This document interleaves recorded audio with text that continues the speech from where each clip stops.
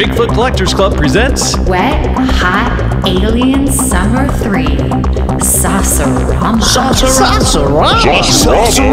I thought I saw a flying saucer. Saucerama! Flying saucers! Saucerama. Beep beep boop boop. Ooh, wait, that's one classic saucer.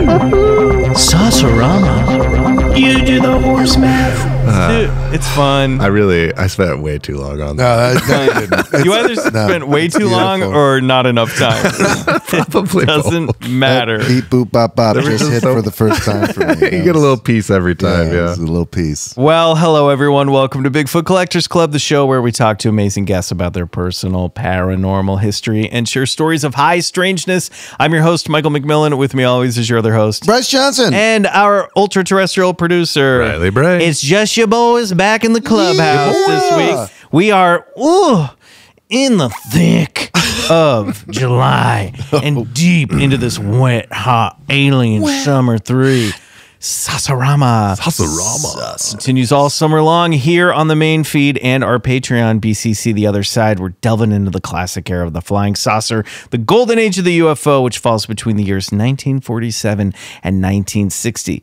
And this week, we are firmly stepping into the decade of the 1950s. Spent a little longer this summer in the late 40s than I thought I would. It happened. But there was just too much fun stuff there. You're setting the foundation, you know. Yeah, the 50s, we're coming up on the 52 Flap. We're coming up on the Flatwoods Monster. We're coming up on Hopkinsville. With some good cases. Some of which we might revisit in the next few weeks. We'll find out. But this is the decade when UFOs and aliens really start to make their mark on both pop culture and in the realm of high strangeness. This is when it gets really fun, I think. I want to remind everybody there is retro 50s style merch right now that you can get in our merch shop. Link is in the show notes to this. You can find it in our link tree and all of our stuff over on our YouTube channel, over on our Instagram at Bigfoot Collectors Club for both of those. So if you want merch, you know where to find it. We've also re-released the classic Wet Hot Alien Summer Vaporwave designed for a limited time for the limited summer. time. So yes, all of choose your these, decade. All of these things are going to be gone when Wet Hot Alien Summer 3 comes to an end at the end of the summer. So get it now if you want it, because then we're not gonna have merch again for a while. It's not just this merch; we probably won't have merch for a while. Say that like a threat. It's true. Yeah, supply and It's demand. true. Okay, I want to do a couple things because we left some business out the last couple episodes. That's true. Oh, yeah. We have an update from Bryce about that disclosure thing that he went to a few weeks back. But before we get there, Riley, we got to nominate our 5-star Club Scout of the Week who left us a 5-star review on Apple Podcasts. Of course. And this user is called MF Girl in Paris. And she writes, "It's cute in here. Matt Cook and his mom are adorable. Please, more sweet moms. Anyway, Michael pronounces peripheral the same way Marcy does. How do you pronounce peripheral? I think I say peripheral. Oh, there you go. I do like an peripheral. What is it? Peripheral. Peripheral. And then I think I say peripheral. Peripheral. I like yours. It sounds nice. It's more Midwest. Marcy's from the South, so she probably does it that way too. They continue. I thought it was just a Marcy thing. Funny feeling podcast stan here. I adore Betsy and Marcy. So do we. But I guess it's a brother-sister thing. Lol. Although I am starting to wonder if I am pronouncing it differently from everyone else, though. I don't think so. Shrug. In any case, great pod. Good boys. Bye. We all have our little quirks. I say peripheral. Yeah. Bryce says major. Oh, yeah. What do you say? I don't know. What do I don't know. say? We haven't you're perfect. No. You don't do anything wrong. I just am like sweating and scrambling when you guys show up. Like, I'll be right with you. Well, thank you, MF Girl in Paris. We love you. So back in the Ryan Sprague episode, Yes. you teased that you were, this is the mid-June. We're in mid-July now. Yes, Sorry, time machine. everyone. Right. Sorry. We're in the time machine. You were going to meet or go to at least hear Louis Elizondo. Yes, I went to a private disclosure party somewhere in Los Angeles near the ocean. This house was huge. In the Palisades. Oh my God, yeah. Fancy parts. Fancy of town. pants party. No, so it was put on by the New Paradigm Institute. And they're trying to sort of, this is run by a guy named Danny Sheehan. Now, you may know him. My name rings a bell. Yeah, he is a lawyer like supreme. He worked with F. Lee Bailey in the Watergate cases. He's Karen Silkwood, the Iran-Contra. He's done some landmark. Is he like one of these Alan Dershowitz who's like ended up being on the Epstein Island flight list? No. Is he on the logs? You know, he worked with John Mack in getting together. Remember when Harvard tried to fire John Mack? I think Dershowitz did too. Anyway, yes. So you're right.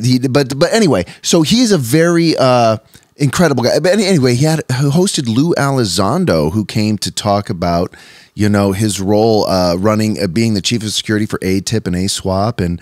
And man, I got to, and there was some, Henry Zabrowski from last podcast was there. Shout out Henry. There's a dude. I ran into Henry a couple weeks ago in Burbank too. So we're orbiting around. I love Henry so Whitley much. Strieber from Communion was there. Brother. Yes. Whitley Strieber was there? The Streebs. Yes. Yes, that's on stage. Yeah. Was there a gray alien in a smoking jacket? No. It's funny. Was George Norrie there? No. It's funny as we sort of. Did you hear anyone in the crowd go, anyone who doesn't like women should be locked up? As I'm my sort favorite of Norrie quote of all walking through this corridor of lawn, you see these little billboards, and it's like the first one is like Lou Elizondo, hero, and it's like, and then it's like another billboard, Chuck Schumer, thank you, and then it's like hero, and you're just like, oh boy. But listen, when he actually did talk, man, I was sort of like, it was so nice to hear it from the horse's mouth. Now you need some set setup. The stage here. A little bit more. You're in a house. Like, what do you sit? No, where we're are you outside. All sitting? We're just outside on this lawn. Garden party. Yeah, garden party. Is there a pool? No, dude. There's the LA River is flowing through the property. It's it's like. So this is like grounds. Yes, it's like a side of a canyon. Okay, is what this is where like an episode of Magnum PI would. Yeah, 100%. Like this is a cold open of like a procedural where someone in this UFO circle gets murdered. Yes, and everyone in attendance is a suspect. God. Absolutely. So yeah, no, I'm eating the food because I just had a massive chest workout. So I'm eating all their meatball subs. But anyway, so yeah, I love that. Bryce just in the back, just who is this housing? Who's that man eating all the meatball stuff? But anyway, so it was a little laborious here. The intros, the intros. But finally, when Lou gets on, just mouthful of meatball, cut to the chase. And so Lou, George Norrie in Lou finally gets up, man, and man, you just hear him when he talks about it. You just know he's speaking his truth. He's like, warheads on foreheads, man. I just put, I did this and I did that and security. And he's like, I'm not a UFO guy. He's like, I'm a national security guy, And when he talks about sort of what some of these pilots are witnessing and encountering on radar and in person and just how sensitive this equipment is, right? And like how trained these fucking pilots are. Seriously. He's like, you've only seen the declassified videos of the Tic Tac. I've seen the 4K stuff and it'll blow your fucking mind. Was Corbell there? No, because Jeremy wasn't there. No, because he's like, they have that stuff. It's just not declassified. And congressmen have seen it. And it takes place 20 feet in front of this man's cockpit.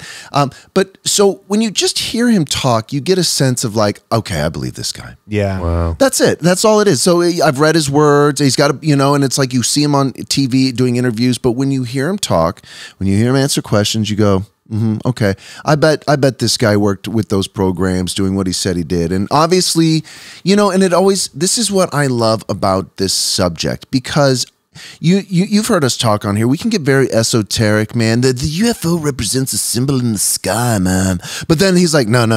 There's shit landing here, and it has pilots, and we don't know where it comes from, but we're collecting. So you get a sense that he thinks it's extraterrestrial. He never. Yeah. They're positing or that. ultra terrestrial or whatever. I think that or whatever, exactly. And I always take it with a grain of salt. I never try. I came in there going, I'm not going to believe everything I hear here today. Just because I like to keep a little bit of distance. You never know what's disinformation. I just pictured him being like, does anyone know what I'm talking about? I do, sir. I believe you, sir. Thank you so much for your work. No, I did sell. I said, thank you I got to meet him. I met him? said Yeah. Ryan Sprague says hello. He said, great guy, thank you. And I said, and thank you for your service, because I do believe he worked in the military and he's a patriot. So What other elbows did you rub while you were there? that's it with the friends who invited me. And Jim Perry was there from the Euphomet nice. podcast. Cool. Shout What's out up, to Jim. And then, it was just a scrambling of a couple people. So I had a good time. I missed you guys. I'm a lone wolf on things, but when it's that fun stuff like that, I need a partner in crime. I was writing today's episode. I couldn't go. I so- know. Get a +1 next time. Yeah, I'll get a +1 next time. But it was fun. +2. They're working hard to sort of work it through the proper channels of Congress to sort of set the stage for how we're going to deal with this in the future. And with what they were talking about, I was like, I can get down with this. And I read some, and even this guy Sheehan, I heard some coded language in there that I liked, talking about just like the transformation of consciousness that needs to take place, and it's just like, so I heard some words that I liked, and so it was great there. A couple other questions I have. Did you spot any unmarked black cars parked in the vicinity? Anybody did you get a sense anyone who was not invited was spying on this situation? No, I don't know. There was some Any MIBs? No, I didn't see any. Maybe. God, there was this one beautiful couple. Oh my God. That was my other question. Was looked how like a good looking porn was this star. crowd? I want to know wanted how his hot the look crowd so was. bad. This one couple, this guy had a mustache and he looked like Errol Flynn, had a little duct, and he had this bowling shirt and then a dicky pants and cowboy boots. I was like, this Great guy look. is so That's sexy. Bryce's idea of a man's Yeah, and then his girl came in Bowling and she shirt and was Dickies. caramel skinned, curly black hair. And I was like, this is the sexiest couple I've seen in whatever. But it was a I don't know why I'm talking about them, but I should be listening to the UFO. Well, they could have been aliens. They could have been aliens. Yeah, you're right. Yes. That's my other question. Anyone whose face looked like it didn't fit quite right. You know what I mean? Yeah. Wearing a trench coat and you see a little green tentacle slip out and take a glass of champagne. You know what? They were so beautiful. If I had to pick an aliens, they would have been it. Couple because they stayed in the Yeah. back.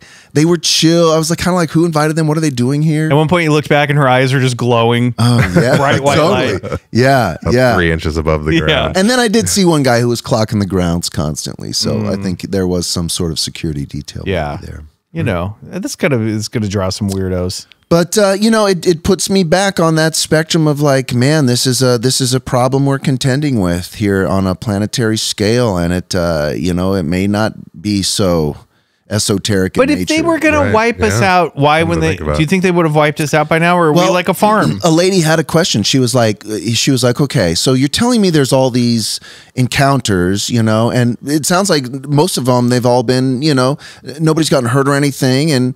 And so we can pretty much surmise that they're peaceful, right? And he's like, well, two things to that, he's like, there are a number of people in the military personnel who have been hurt by approaching these. They're in the government dealing with their healthcare, and the number of about 160. And also, if you wake up that goes back to the 1940s, the Mantel UFO and if you incident. go to sleep and you wake up in the morning and you see muddy footprints out by your back, I mean, is that a threat? Out by your back door? Out by your back door or on your property? Not good. Yeah, it's not good, right? We don't know Yeah. if it's a threat, but it's worth investigating. Now, what is right? that implying? That they're G-men coming and spying on you, he's or that they're occupants? Well, he are was leaving saying money we don't footprints? know what their intent is. How can we know their intent? So we don't know if they're It's an peaceful. analogy. It's an analogy. Not Not literal yeah. footprints. Yeah. Yeah, okay.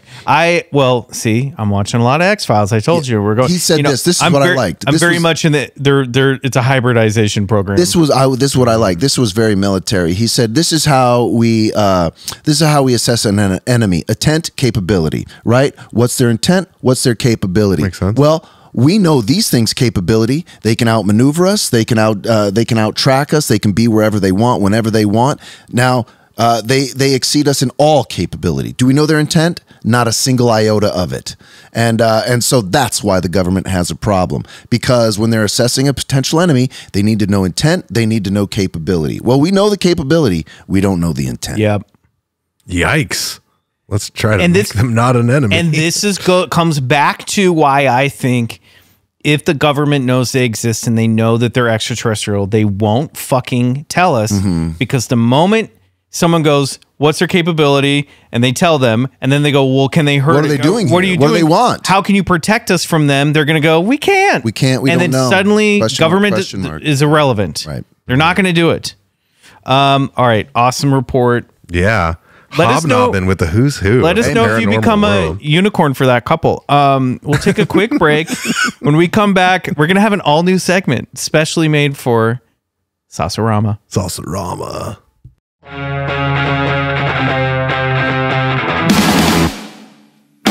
Well, boys and listeners, dear Club Scouts, there's so much high strangeness jam-packed into this episode. I can't even tell you. Good. I've got a brand new segment that we're doing. I'm calling it Parade of the Humanoids. Ooh, I love that. We're going to take a look at a few strange humanoid cases that were happening in the 1950s here in North America, all right? Beginning with March 1952, the Branch Hill, Ohio Branch Hill aliens case, a.k.a. the Loveland Frogmen. Oh. The Frogmen. Wait. Okay, so this is different than the Loveland Frogman. Yes. Uh-huh. The Loveland Frogman was in the 70s. No shit. But there's this alien case that we may have talked about in the episode that we did with Joe Manganiello. These guys look like Devo. These guys look like Devo. So we're looking at, there is I'll put all Frog of the, Devo. I'll put all of this stuff up on the Instagram at Bigfoot Collectors Club. These guys look like reverse hunchbacks. They have like Devo like wrinkly heads and then like big bulging, kind of like a frog would have. You know, when the frogs like That do throat thing. What is that called? I used to know the name of that in elementary school. Oh, the yeah, burbot. it's called a Yeah, it's called a burbot. So, the Branch Hill Do you aliens. know that what that's called when you name a sound? Onomatopoeia? Onomatopoeia. So, the following that I'm going to read is a snippet from a report written by ufologist Leonard H. Stringfield in 1957 about this encounter that took place in 1952. Okay. And the man who saw these three beings was named Richard Honeycutt. Dick Honeycutt. great name. Hell Dick Honeycutt. Strong. So this is the report that Stringfield wrote. About 4 a.m. on a March night, 1952, while driving through Branch Hill on his way to Loveland, Honeycutt saw in the beams of his headlights what appeared to be three men kneeling at the right side of the road. His first impression was that somebody was hurt or some crazy guys were having fun. Curious, is that code for like sucking each other's I was dick? like, what are we saying here, Honeycutt? Curious, he stopped his car and got out for a better look. To his surprise, he discovered that the figures were non-human and about 3 feet tall. They were not green, Honeycutt stressed, but rather a grayish color, including the garments. These tight fittings stretched over a lopsided chest, which bulged at the shoulder to the armpit. Over this bulbousness hung a slender arm noticeably longer than its opposite member. Save for only a fleeting impression of something baggy, the legs and feet were obscured by weeds and brush. What? Their heads were ugly, said Honeycutt, reminding him of a frog's face, mostly because of the mouth, which spanned in a thin line across a smooth gray face. While Honeycutt thought the eyes, without brows, seemed normal, and the nose was indistinct, the pate of the head had a painted, spelling incorrect, on like hair effect, like a plastic doll. A P-A-I-N. Painted on. Oh, painted on. Dude, is that dude holding A painted wand? on hair effect. Okay. Oh. Could not read. Yes. He added, it was corrugated or like rolls of fat running horizontally over a bald head. Now, when you look at this picture, you see that one of these, he's drawn one of these things as having, holding some sort of wand over its head. Yeah, it looks like one of those Chinese finger puzzles he's caught in. According to Honeycutt, the middle biped and the one closest to him was first seen with his arms upraised. They were raised a foot or so above the head, he said, and holding a dark chain or stick which emitted blue-white sparks jumping from one hand to the other. Cool, he's got a sparkler. As Honeycutt approached, she said that this biped then lowered his arm with the chain as if to tie it around his ankles. It's a space shoelace. Honeycutt said that he wanted to get closer, but by the time he had reached the front fender of his car, the little man made a slight unnatural move toward him, as if motioning me not to come any closer. For about 3 minutes, Honeycutt said that he stood still, just watching, too amazed to be afraid. Next thing he remembered, he was on his way to Fritz's office. So he had some missing time here. Yeah, These things totally. got a hold of him. Just wait right there. We're gonna zap you. These guys are weird, right? Totally bizarre. Really bizarre. Really This is one what of I the mean. stranger ones. It gets fun in the 50s. Now you said they had a suit, right? Like the guy said they were wearing. They a had suit? gray tight fitting that was stretched over their. How do you tailor a suit for that? Like with that big, like it's so. It's like it's more like a jumpsuit or like spandex. Still, Not, it's a very weird shape of these creatures. yeah, not like a suit and tie. Right. Well, no, I get that. They're wearing a spacesuit, but I feel bad for their tailor, is all I'm saying. Yeah, one of those weird 50s leotards. Right. Okay, so next we have from summer of 1953 from Medford, Oregon. You think the Loveland Frogman is pissed at these guys like fucking stepping in Stealing on his tail? thunder? Glad you brought it back up. I mean, because it's like he's had enough, like he gets enough like bullshit on our spectrum chart of bullshit or believe it. He's lucky he's he even in came there. after. Oh, he came after. So people think that maybe this is all kind of the same. This could be connected. That Loveland seems to have Sort of these frog frogmen hanging around. He had star quality, while these other ones. He was in the 70s. That is really weird, though. This predating sort of Yeah. frog creature. But his description is different, It's different, from yeah. these guys. Yeah. right. But And why- people just saw him like squatting in a pond. Right. okay, all right. So, summer 1953, Medford, Oregon, we have the Medford Smooths. The smooth. The Medford Smooths, named after a white globulous cartoon character from the old Little Abner comic strips. You remember Smoo? No. You're probably too young. Do you Google Smoo?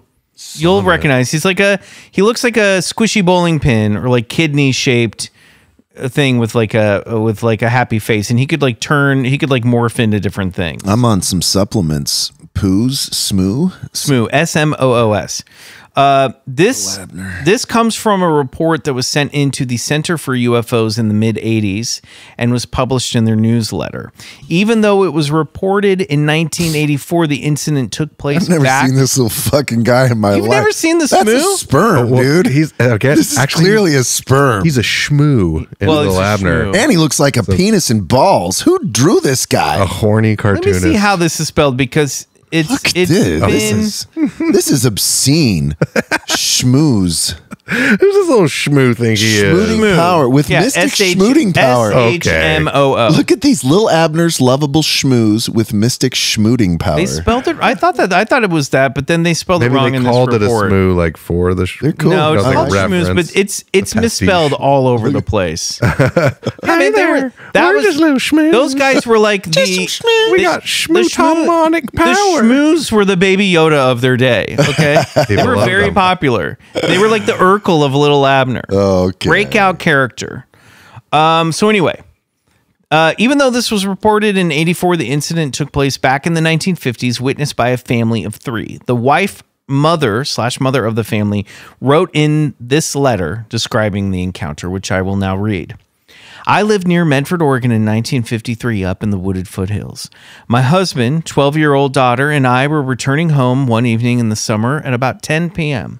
We turned off the old stage road to Scenic Avenue, which passed in front of our home. Suddenly, three creatures appeared at the side of the road in our headlights.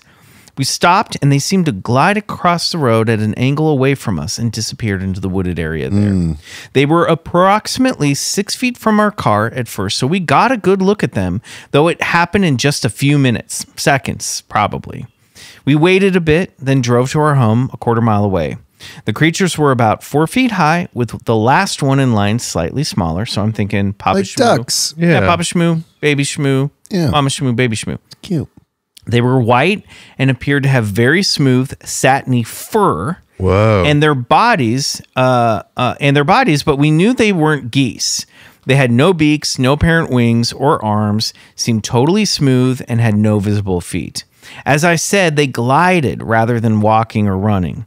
We saw no features since they were moving sideways from us at first, then away from us before they entered the trees. So we only knew they had no beak or nose. We discussed them at home and agreed they did look like the schmooze in the old Little Abner comic strip, but very much bigger and with longer necks. I assure you that we are very normal people. That's good clothes. These guys kind of remind me of the Fresno Nightcrawlers, but without legs. I don't know what the fuck to think of this. Do you think it's because of the comic strip and it kind of puts that image into people's minds and they experienced whatever this paranormal thing was as that? I mean, again, this is sort of like, yeah, it makes me think like, and they also, so like, yes, are they pulling something from the subconscious of the little kid or the family to take a form that they might recognize, right? Or relate to. The other thing that I find interesting was there was three members of the family and three of these things. And one of them is and they had a daughter with them. So I almost feel like this thing is mirroring them in some weird way. Oh, interesting. I don't know. I have no idea. Or they're ducks and they just don't know what the fuck geese look like or ducks look like. I don't know. It's very strange, but they were big. They were like 4 feet tall. Yeah, that's man, I'd love to see a little family of schmooze. And they glided. Yeah. The gliding. It's weird.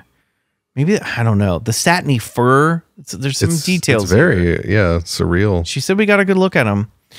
All right. And then finally, pulling up the caboose of our parade of humanoids, we have on December 16th, 1957, from Old Saybrook, Connecticut, the Old Saybrook Blockheads. Now, these are fucking surreal. This sounds like Gumby.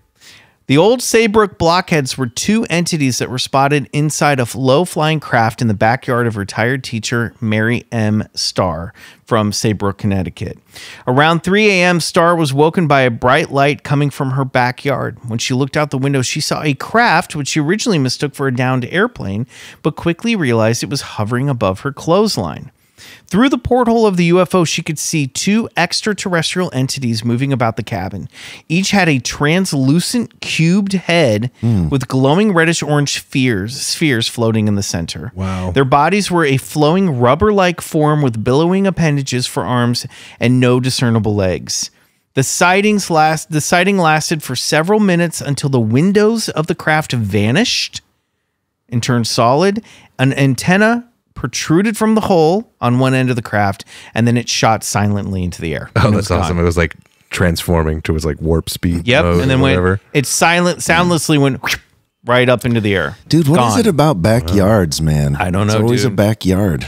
Also, like, I thought weird because there was a clothesline, and these things kind of look like clothes hanging from a clothesline. So could she have somehow hallucinated and was actually looking at clothes bill? I don't know. Or are these things like, I love the detail of like the windows just went away. They didn't close. They just disappeared. Yeah. This one's weird. These guys look weird. They're fun, but I don't like them. I don't like them. I don't like them. I like them. I like them too. I do like them. You blockheads. But they're kind of scary. Yeah, little frogs, the schmooze, and the blockheads. Yeah. Weird humanoids. What do you a guys parade. think? What a parade, right? That'd be very fun. Enjoyed it. Parade of the Humanoids. Well, I told you the 1950s are interesting. I'm gonna try to swing back and do this segment again before the summer's over, so don't you worry. Love it. A lot more weirdness where that came from. Okay, we're gonna take a break, and when we come back, it's time for this week's story of high strangeness.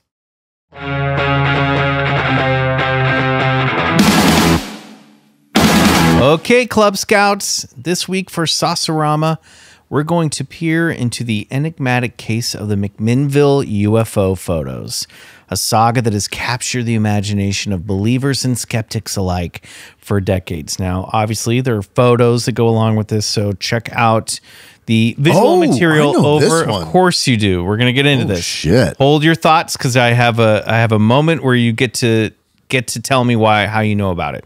Okay. But go check these out over on our Instagram at Bigfoot Collectors Club. Okay.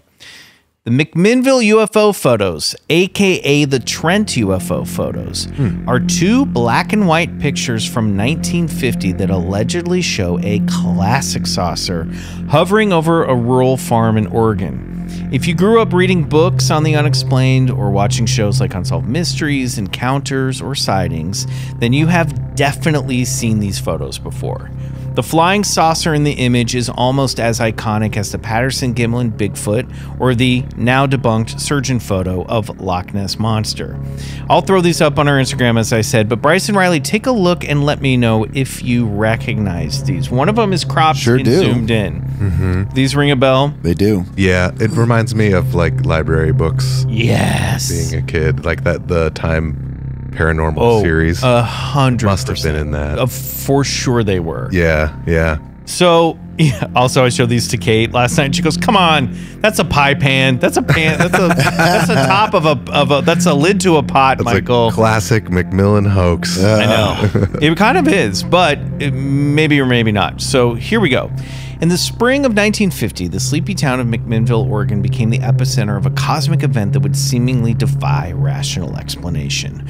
On the evening of May 11th, a local farmer, Paul Trent, and his wife Evelyn witnessed an otherworldly sight hovering above their farmstead just south of McMinnville. The Trents claimed, southeast or southwest, the Trents claimed to have observed a metallic disc-shaped object gliding silently through the twilight sky, an event that would establish their names in the annals of UFO lore forever. Evelyn had been in the yard feeding her rabbits when she looked up and spotted the craft. She described the object like a good-sized parachute canopy without the strings, only silver bright mixed with bronze. Oh, huh. It was pretty as anything I ever saw. This is all happening, by the way, around 7:30. Yeah, so not like a pie pan. So, like, Well, she... that's interesting, though. She's- like a parachute. Yeah. Bellowed. Yeah, or I just think it was a big, like a big shape like that. Evelyn dashed into the house to grab Paul, who walked out into the yard and observed the object with her for a few minutes before returning to the house to grab his Kodak camera. It was round, shiny, wingless object. It was coming in toward us, and it seemed to be tipped up a little bit. It was very bright, almost silvery, and there was no noise. Farmer Trent raised his lens towards the air and snapped 2 photos of the anomalous craft before it flew off and vanished from sight. Now, sidebar moment here.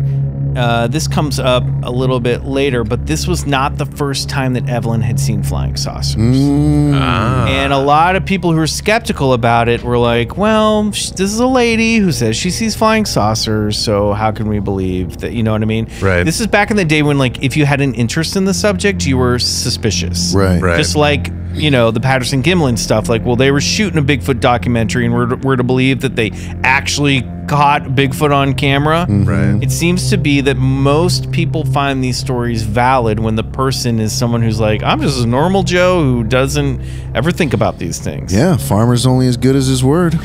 So, back to the evening of May 11th, 1950. Now, most of us who, if we found ourselves in this situation, especially considering that this was the golden age of the flying saucer, we'd most likely immediately hop into our pickup truck and drive down to the local pharmacy to get this roll of film developed. Toot sweet. But that's not what the Trents did. Instead, they waited until they had used up the whole roll of film. Yeah, film's expensive. It is what you do. expensive. Yeah. Which occurred a few days later on May 14th. Do you want to know what that day was? What they used up the film roll on? Well, that was my son's 4th grade graduation. Close. It was Mother's Day. Oh. So they had pictures of a Mother's Day picnic, and once they used up the film, they were like, all right, let's go get it. And there might be some UFOs on there, too, so be careful. Right. Be I careful agree. back in your lab. Don't get any light on there. Yeah. That is interesting though, because this is like an era where consumer cameras are really starting to like spread. Cool. So like this is like, you know, 1950s Kodak Brownie, or like just like where it's starting to be like an object that you have in your home, like the radio. You know? Cool. So it's like prime time for something like this to become this iconic moment. Yeah. Again, it's all kind of coming to get coalescing at the same time, you know, all at once. It's funny. I didn't really think about that, but yeah, before then you would have to go to a professional photographer. Right. Or like the photo would take so long to expose or whatever. Where people are starting to have, you know, actual very usable cameras in their cool. homes. Yeah. I love that. Yeah. So after that lovely Mother's Day, and with the roll containing genuine flying saucers finally used up, Paul took the canister of film into town where he had the pictures developed. The Trents claimed that at first they were nervous about coming forward with the pictures because they were worried they'd perhaps, had captured a secret military craft in a test flight, and they would have been harassed by the military if they showed it to anyone. So instead, Farmer Paul gave one of the photos to his banker, Frank Wortman. And tickled and intrigued by Trent's encounter, Wortman hung the photos up in the local bank, where they eventually caught the attention of a local reporter, Bill Powell. So Powell interviewed... Well, I know what to do with these. Yeah. Well, what Wait is a it, minute. Bill? We're going to hang them in the bank. So Powell interviews the the Trents and takes the negatives in for analysis. He's like, I'd like to have these negatives, please. Can I go take a look at these? So they're like, sure, here you go.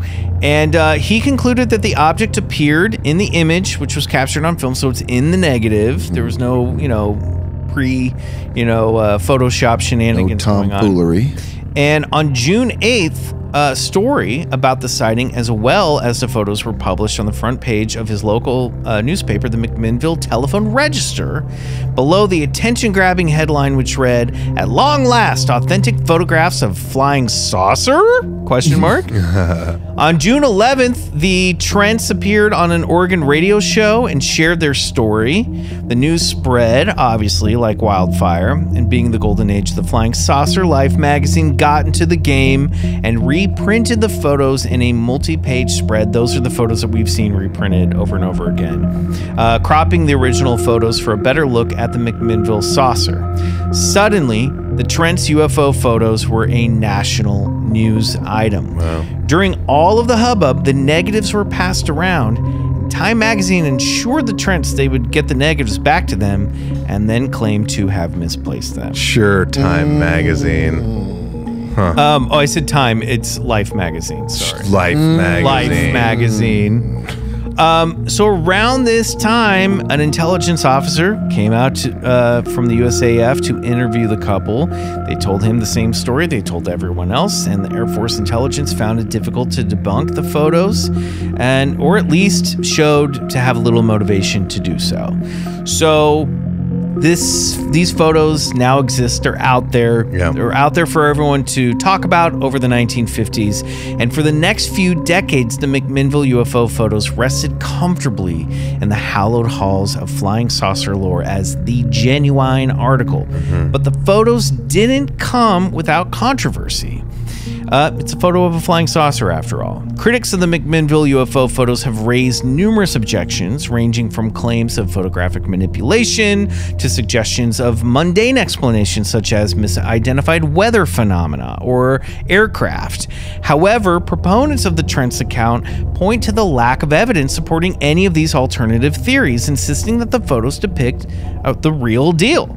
In 1967, so we're jumping ahead now, the original negatives were discovered in the files of the United Press International, which was like a big press conglomerate. So somehow they went. So they really did lose them. And they lost them. Yeah. Okay. I do think I could see that happening. I do think they ended up in the hands of the military for a while. I'm sure the Air Force got the negatives from Life, and then they got placed somewhere back in some sort of national archive pool. That makes sense. Not the National Archives, but right.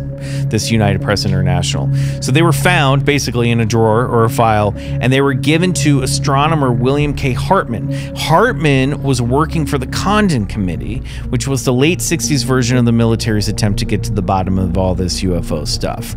Hartman looked into the Trent story and the photos, and he was pretty impressed with what he saw. I was impressed. This was one of the few UFO reports in which all factors investigated, geometric, psychological, and physical, appear to be consistent with the assertion that an extraordinary flying object, silvery, metallic, disc-shaped, tens of meters in diameter and evidently artificial, flew within sight of two witnesses.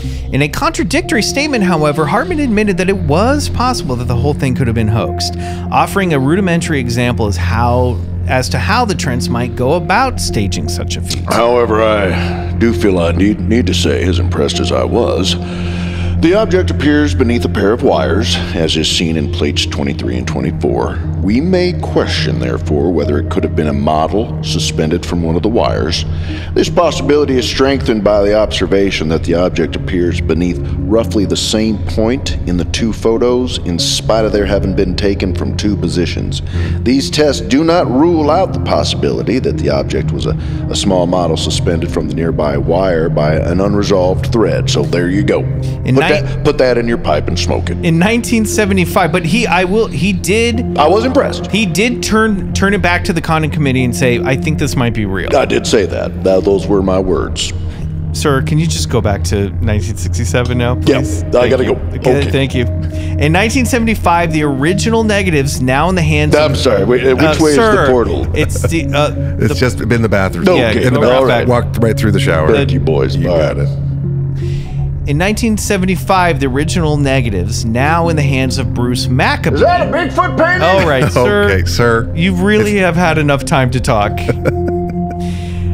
Bruce Maccabee, an optical physicist for the U.S. Navy and a ufologist, were put through the gauntlet under a new study.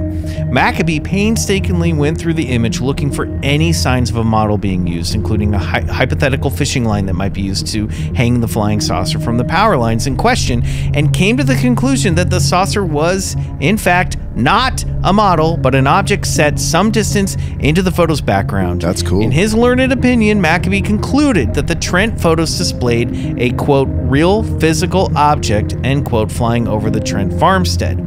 Despite the scrutiny of the negatives over the years, skeptical opinions remain that the image was a hoax, mostly based on the fact that Evelyn had shown interest in UFOs before the photo was taken. In the 1980s, two debunkers, notorious UFO skeptic Philip J. Klass and the noted climate change denier and anti-feminist Robert Schaefer, tried There's to a couple of goons. try to undo Maccabee's analysis from 1975 by comparing the shape of the craft to that of round side mirrors used on Ford vehicles in that era. They also pointed to a little bit of inconsistency in the Trent story over the decades. If Fords flew.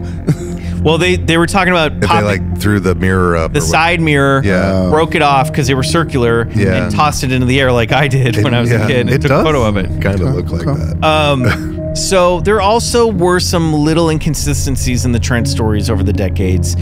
I think this might be just chalked up to two old people telling their story over and over again. Sure. But they claimed that they had lied about what time of day the event took place. They concluded this by looking at by saying that the picture was taken in the morning, not in the evening, as evidenced by the lighting in the photo and how shadows fell on the barn. Despite the negative pushback, Maccabee rebuked these and further skeptical analysis done by a group of skeptics called IPOC in 2013. So this is still being debated. Maccabee's the shit. I want to talk more about him. He said that the cloud cover present in the evening of the photo could explain shadows on the garage, and suggested that the morning timeline, and that regarding, quote, regarding the IPOC's photogrammic analysis, I show that the siding lines did not cross under the wires, and they did not refute this. I still stand on my original work. This guy is a Navy optical physicist. He is the shit. And did you know that later in his life, he would confront his own high strangeness with UFOs? Oh, really? Oh, yeah, absolutely. So you know Maccabee, you're a fan? Oh, yeah, absolutely. This guy has looked at sort of all... I remember him on shows like In Search of and Unsolved Mysteries. He would be the guy that you would go to and be like, hey, is this footage, or has this been edited or fooled with in any way? So he was the guy to go to. Wow. Yeah. Cool. Fast forward to, I'm watching David Paulides' Missing 411, The Hunted, right? And at the end segment, do you know who they have on there? They have on Navy optical physicist Bruce Maccabee. Well, apparently his wife, Jan, was out hunting in their back lot because they live on some property. I think it's somewhere on the East Coast. Okay. And there's a reserve back there. So she's in her deer blind when all of a sudden the noise goes quiet, and a buzz sort of takes over the environment. The Oz effect. The Oz effect kicks in. She sees this thing, this sort of transparent, like the predator cloaked, swinging through the trees. What? Until it lands in a tree right in front of her. Now, being the wife of optical physicist Bruce Maccabee, she goes, "Oh my God, I need to take a picture." Well, she did. She pulls out her digital camera and she flashes a picture. And then she goes about her hunting. And she gets home and Bruce like, how was everything? "Oh, everything was fine." And he goes, "You will not believe the call I just got." And she goes, "Oh, yeah? Yeah, it's from our nephew. He's at band Jan Maccabee's her name. Jan Maccabee, his Googling. wife." And he goes, "Yeah, they're over at band camp. They're at band practice at the school. There's UFO in the sky right now. They're all seeing it." She goes, "What?" She goes, "Yeah, he's just saw it. The whole band." And she goes, "Oh my God, there was something in the woods in the back." And he goes, "Oh my God, I took a picture." Well, she took a picture, and as being Bruce Maccabee, goes, "Give me the fucking camera." He grabs the digital camera and he takes a look at it, and in this camera he sees, I have the picture. In this camera he sees. You have the photo with you? I do. This is great. We didn't plan any of this. None of it. Because I'm looking for it online right now. I don't know how to Google it. You won't find it. He sees, I got to go to my Expedition Bigfoot thing. Okay. Let me find this thing. Anyway, he sees in this camera like these squiggly lines. Looks like hair, right? And he goes, "Holy shit." But more importantly, he goes, "This is in an aspect ratio that this camera doesn't even support." What? And she goes, "What?" He goes, "Yeah. This fucking digital camera, this single photo is in an aspect ratio that the settings on this camera cannot even do." So like the camera, something like was messed with the when it hit camera. the sensor. Yeah, absolutely. Now, the reason I was interested in this photo is because on Expedition Bigfoot, when something passed by one of our trail cameras, I said, "Holy shit." Oh, is this when there was like the fur up close? I said, that fucking fur looks exactly what like Jan Maccabee was talking about. And I did. I sort of put them up identical to each other. And oh my gosh, lo and behold, they do look so similar. I'll find it. I'll throw up on our Instagrams. Okay. But you know, fascinating that sort of this stuff ended up like confronting him later in his life too. Anyway. Is it this? Oh my gosh. No, I don't think so. It might be. Hold on. Well, while you look. Oh, I have it right here. I great. think I found it Bryce has finally. got it. Okay, I'll show you boys. I'm in my. There's a Reddit thread. Is there a Reddit thread? Of course, Okay. there's always a Reddit thread. Okay, well then you've probably found it. Let me see if I can't find this. Oh, Bryce. Does anyone remember a video of a woman hunter and a cot? Yeah, it was on Missing 411 The Hunted. Well, I can't find the picture, boys, but I'll put it up on the. Is it this one? Yes, that's it. Let me see. That's Riley. it right there. Is this the one that That's the I don't know if you picture. can turn your laptop towards me. without killing our. Oh yeah. that one. Okay, I've seen this. Now I did a I side. saw that on Expedition Bigfoot. Yes, Yeah. I did a Yes, I side was by like, where have I side seen this? because it looked like the exact same thing. It's up close to the camera. Can't find it. Right. Yes. It's not like yeah, it's pretty close. Yeah, hers was close. She said hers was in the tree right in front of her when she took that photo. Well, that's awesome. Great sidebar. So basically, the Trent UFO photos come down to the same division lines as the Patterson Gimlin film. It's either a gorilla suit, or in this case, a toy model, or it's the genuine article. Despite the passage of time, the McMinnville UFO photos continue to capture the imaginations of both amateur enthusiasts and seasoned researchers. Their enduring legacy serves as a testament to the enduring allure of the unexplained, prompting us to ponder the mysteries that lie beyond the bounds of our understanding. This wet, hot alien summer, dear Club Scouts, as we continue to gaze skyward in search of answers, let us not forget the humble farmer and his wife, who found themselves at the center of a cosmic conundrum in the heart of rural Oregon. Love farmers. Willie Nelson, shout out.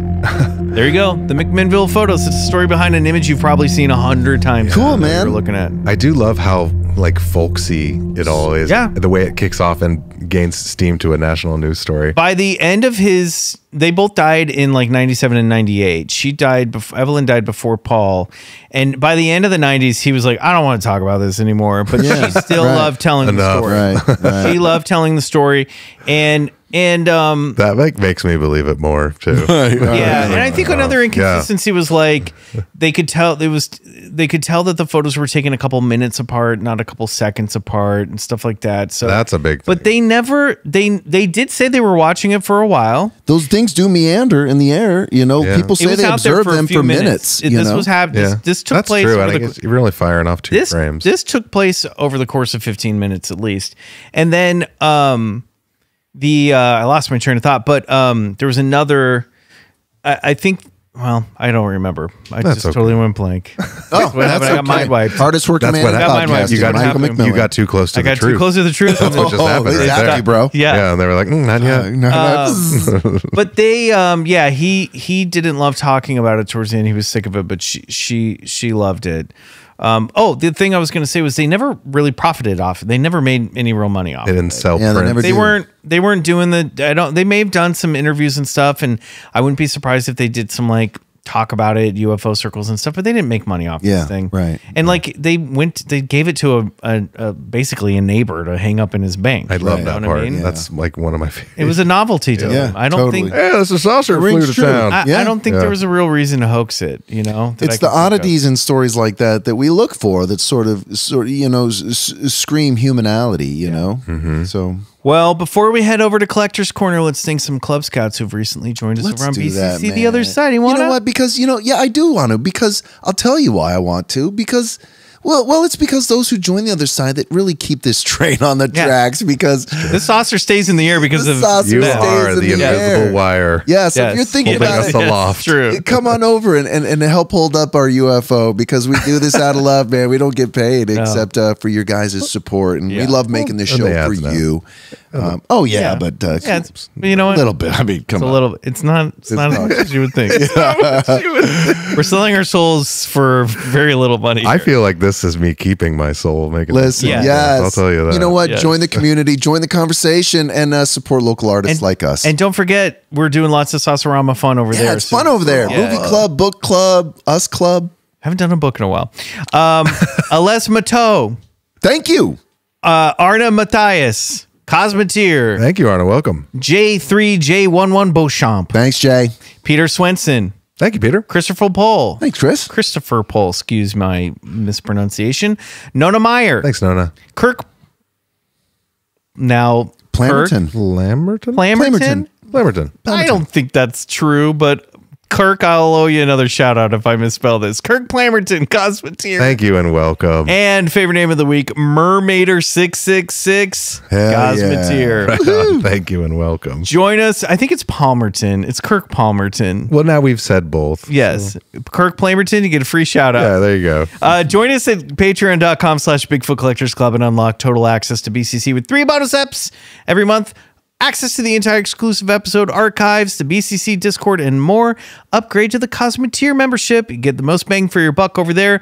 You'll unlock 3 bonus music tracks every month from producer Riley and ad-free episodes like the one you're listening to right now. Okay, it's time to cross over to Collector's Corner. Ooh. Guys, what's your jam this week? Yeah, you didn't go last week. It's your turn. I'm on the spot here. I'm not collecting any meatball subs. Oh yeah, I'm collecting calories. Yeah, he's bulking, and then he's gonna. We have a little segment of just like give us some yoked alchemy. Yeah, Bryce's yoked alchemy. Yeah. What do you walk us through? Like, how many sets? How many reps? What are we talking? What do we do? Okay, well, teach us. Riley's teach us soft boys how to work out. Yes, we're bread boys. We don't have any meatballs in between those slices.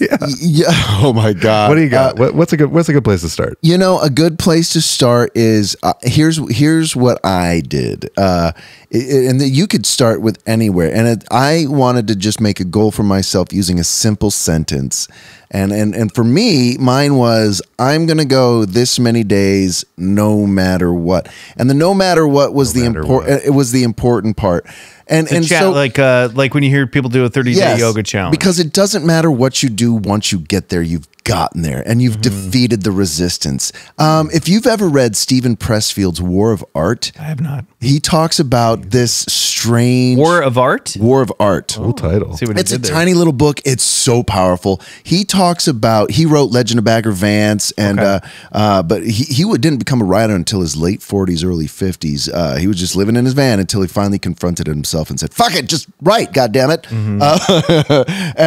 And so he wrote this book, and he noticed this thing called resistance, and it's this force and resistance and everything. You don't write tomorrow.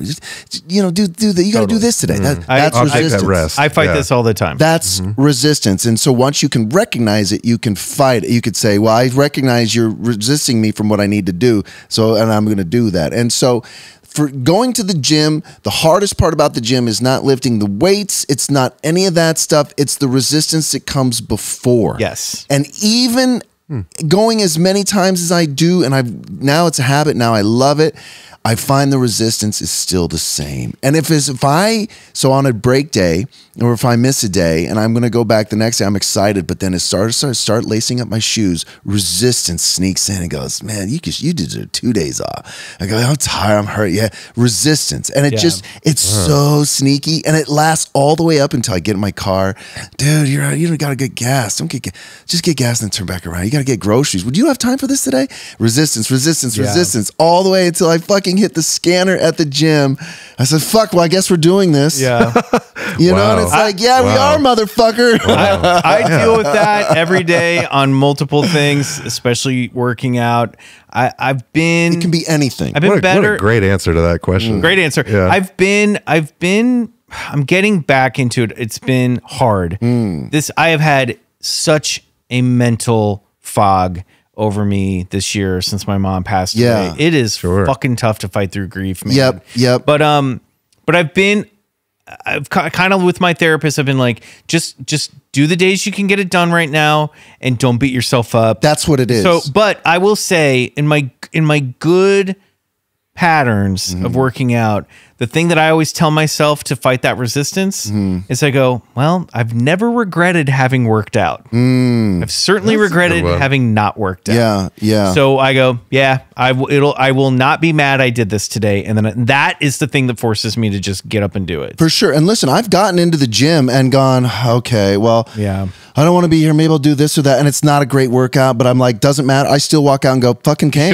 Fucking came and showed up. Yeah. You know, and look, it doesn't have to be the gym for you. It can be writing. It can be something, your hobby that you love, your something that you're driven to. For me, it's just the gym. For you, it could be anything, right? But once you start to recognize the resistance, what's keeping you from it, it's so nefarious and so pernicious, and you just want to be like, hey, fuck you! You're keeping me from my better self. Fuck you, you know, and you do it just to spite, you know. So that's it, man. I'm feeling motivated. Yeah, man. That's great. That's it. I love that. I go to the gym 3 days a week, no matter what. Great. No matter what. It. God, the 3 days isn't that much. We make this podcast. No matter what. Yeah, exactly. That's right. That's podcast is my gym right now. Yeah. Speaking of which, we're going to cross over to the other side. Saucerama continues all summer long. If we don't see you there, we'll see you back here next week on an all-new episode of The Alchemy with Bryce Johnson. Yeah. Until then, good night. Go get regressed, brother. Yeah.